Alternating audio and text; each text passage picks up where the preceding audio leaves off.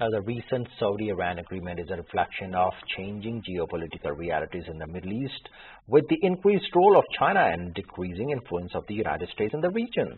This was stated by the speakers in the seminar entitled Saudi-Iran Rapprochement and its Implications, organized by Center for Aerospace and Security Studies.